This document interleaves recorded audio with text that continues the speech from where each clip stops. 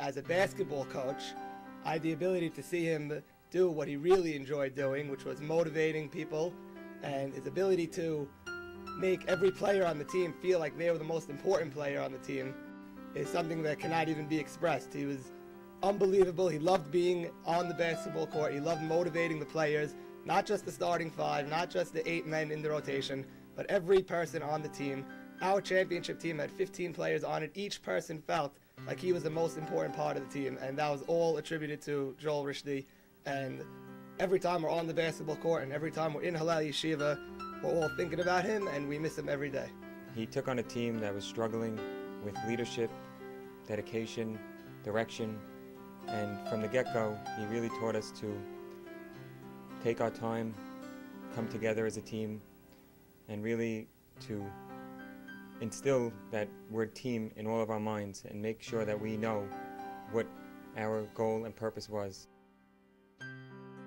Now that I'm older and as your life gets more complicated, you realize what an effort it was to come in and not only, be a coach, but also to really put his heart into it and, give that time and give that effort and give that care and really that love to the team. And I think that's what made it so special, and that showed through to everyone, and that's why it's still something that we talk about and it's still something that we cherish today.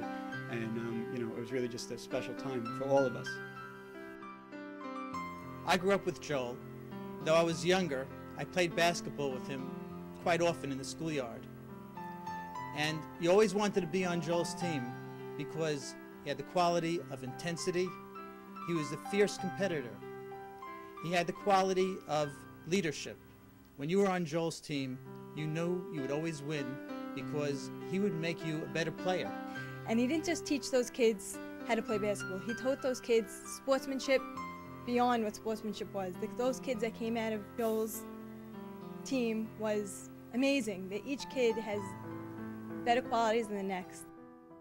Joel Rishty was a lot of things to a lot of people, but to me, I knew him as coach. He was my basketball coach, and he used basketball as a metaphor for life to get through to the younger generation. He taught lessons like dedication, leadership, heart, setting goals. He would say, if someone hit a ridiculous shot, he would say, God bless him. He taught us to put God in everything in our life.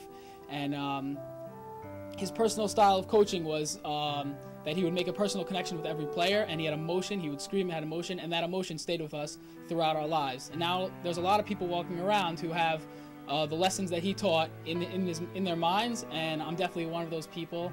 And the lessons that he taught, and the dedication, and the heart, and the community involvement, and the representing your community every time you go out and do something, that definitely stayed with us and is definitely echoing throughout the community today.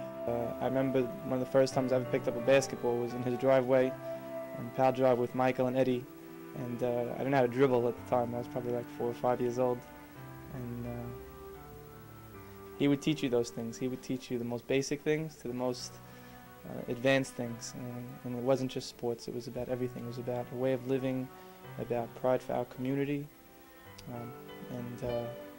I can't really say enough about how much of an impact he's had on my life, and how much we miss him, and how much we'll never forget him. I'm so proud today that anytime his name is mentioned, that I'm so proud that I could say he's my cousin. And that we always looked up to him, and he was the oldest in our family, and he was just always there for everybody. He was always there. To this day, every time I think of him, I smile, knowing that he's always there, patting us on the back, giving us that feeling of support, and he's always going to be with us in our hearts and our minds. I wish everybody sitting in the audience watching this video would have had the experience and the opportunity to be Joel's nephew. I was fortunate enough to have had that opportunity, and the memories were really priceless. The experiences, the conversations. It's often said that you don't appreciate the time that you have with a person. That wasn't true at all. I very much appreciated every minute that I had with him, and I always will cherish him. How very fortunate we are here at Hillel Yeshiva to have our endowment fund bear the name of Joel Rishty Alav HaShalom.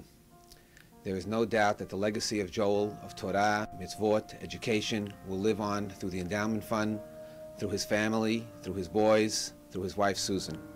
I love you and I miss you, Joel.